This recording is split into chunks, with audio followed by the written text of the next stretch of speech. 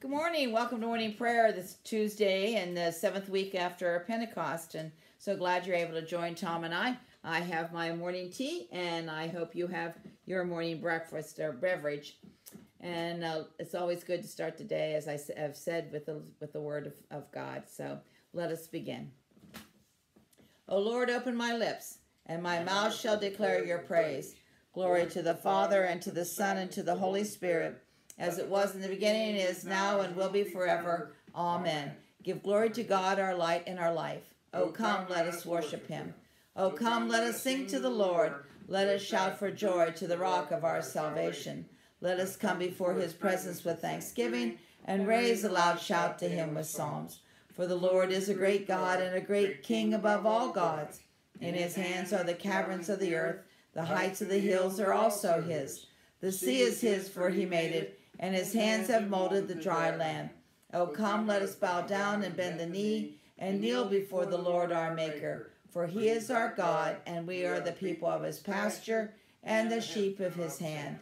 Glory to the Father, and to the Son, and to the Holy Spirit, as it was in the beginning, is now, and will be forever. Amen. Our psalm today is Psalm 86. Bow down your ear, O Lord, and answer me, for I am poor and in misery.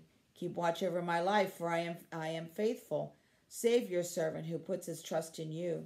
Be merciful to me, O Lord, for you are my God. I called upon you all the day long.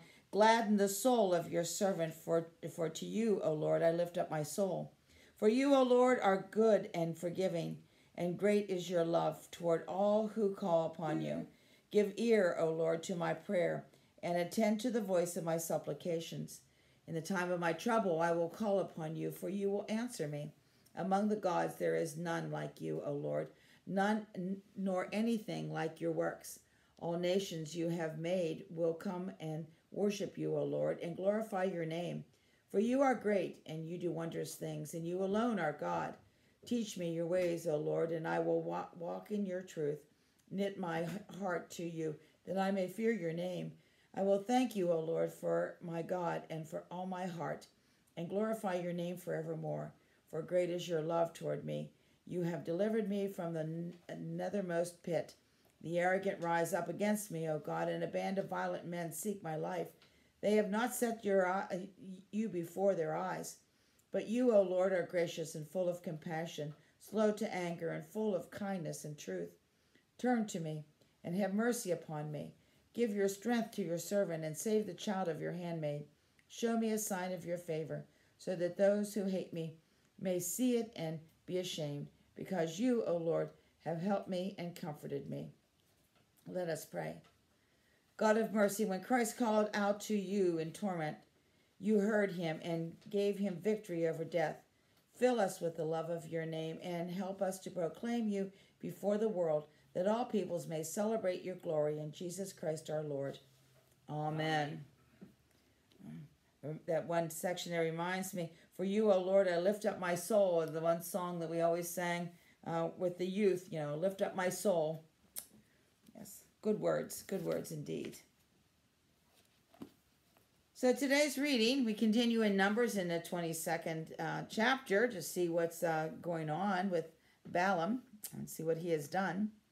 So Balaam rose in the morning and saddled his ass and went with the prince of Moab. But God's anger was kindled because he went, and the angel of the Lord took his stand in the way as his adversary. Now he was riding on his ass, and the two servants were with him. And the ass saw the angel of the Lord standing in the road, with a drawn sword in his hand, and the ass turned aside out of the road and went into the field. And Balaam struck the ass to turn her into the road. Then the angel of the Lord stood in the narrow path between the vineyards, with a wall on either side. And when the ass saw the angel of the Lord, she pushed against the wall and pressed Balaam's foot against the wall, so he struck her again. Then the angel of the Lord went ahead and stood in the narrow place, where there was no way to turn, either to the right or to the left. When the ass saw the angel of the Lord, she lay down under Balaam, and Balaam's anger was kindled, and he struck the ass with his staff. Then the Lord opened his mouth of the ass, and she said to Balaam, What have I done to you that you have struck me there 3 times? And Balaam said to the ass, Because you have made sport of me. I wish I had a sword in my hand, for then I would kill you. And the ass said to Balaam, Am I not your ass upon which you have ridden all your life long to this day? Was I ever accustomed to do so for you? And he said, No. Then the Lord opened the eyes of Balaam, and he saw the angel of the Lord standing in the way, with his drawn sword in his hand, and he bowed his head and fell on his face. And the angel of the Lord said to him, Why have you struck your ass these 3 times? Behold, I have come forth to withstand you, because your way is perverse before me. And the ass saw me and turned aside before me these 3 times. If she had not turned aside from me, surely just now I would have slain you and let her live. Then Balaam said to the angel of the Lord, I have sinned, for I did not know that thou dost stand in the road against me. Now therefore, if it is evil in thy sight, I will go back again. And the angel of the Lord said to Balaam, Go with the men, but only the words which I bid you that shall you speak. So Balaam went on with the prince of Balak. When Balak heard that Balaam had come, he went out to meet him at the city of Moab, on the boundary formed by Arnon, at the extremity of the boundary. And Balak said to Balaam, Did I not send to you to call you? Why did you not come to me? Am I not able to honor you? Balaam said to Balak, Lo, I have come to you. Have I now any power at all to speak anything? The word that God puts in my mouth, that must I speak. The word of the Lord. Thanks be to God. Now we have to wait and see what the Lord's words are put in Balaam's mouth. New Testament reading comes from Romans, the 7th chapter, beginning with the 1st verse. Do you not know, brethren, for I am speaking to you who know the law, that the law is binding on a person only during his life? Thus a married woman is bound by law to her husband as long as he lives. But if her husband dies, she is discharged from the law concerning the husband. Accordingly, she will be called an adulteress if she lives with another man while her husband is alive. But if her husband dies, she is free from the law, and if she marries another man, she is not an adulteress. Likewise, my brethren, you have died to the law through the body of Christ, so that you may belong to another, to him who has been raised from the dead, in order that you may bear fruit for God. While we were living in the flesh, our sinful passions aroused by the law were at work in our members to bear fruit for death. But now we are discharged from the law, dead to that which held us captives, so that we serve not under the old written code, but in the new life of the Spirit. What then shall we say? That the law is sin? By no means. Yet if it had not been for the law, I should not have known sin. I should not have known what it is to covet, if the law had not said, You shall not covet. But sin, finding opportunity in the commandment, wrought in me all kinds of covetousness. Apart from the law, sin lies dead. I was once alive apart from the law, but when the commandment came, sin revived and I died. The very commandment which promised life proved to be death to me. For sin, finding opportunity in the commandment, deceived me, and by it killed me. So the law is holy, and the commandment is holy, and just, and good. The word of the Lord. Thanks be to God. In many and various ways, God spoke to his people of old by the prophets, but now in these last days he has spoken to us by his Son. Blessed be the Lord, the God of Israel. He has come to his people and set them free. He has raised up for us a mighty Savior, born of the house of his servant David. Through his holy prophets he promised of old that he would save us from our enemy, free and from all the hands that hate us. He promised to show mercy to our fathers and to remember his holy covenant.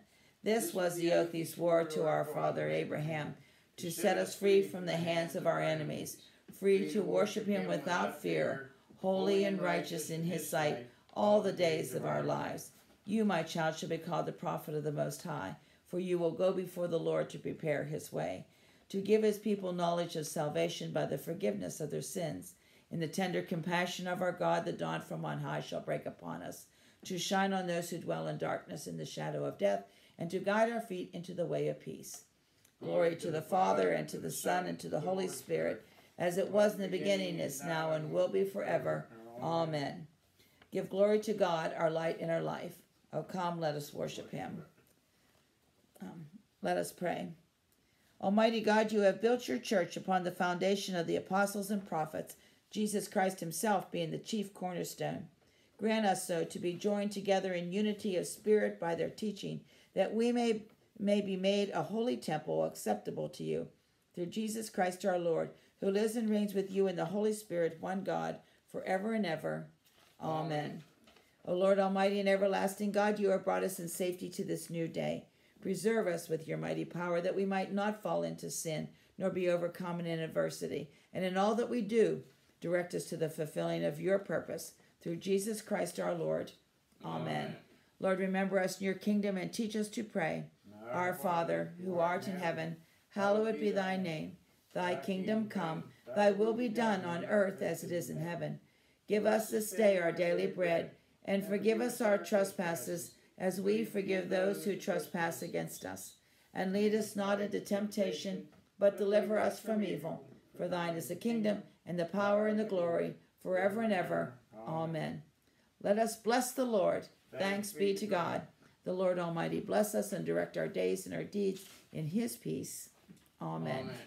Well, thank you so much for joining Tom and I on this Tuesday morning with Resurrection Lutheran Cooperative Ministry. And what a great way to start the day with the Word of God and to praise him. Don't forget that Pastor Matthew will be on this evening with Morgan and Gracie, I'm sure. And you have a safe and great day. God bless. Bye-bye.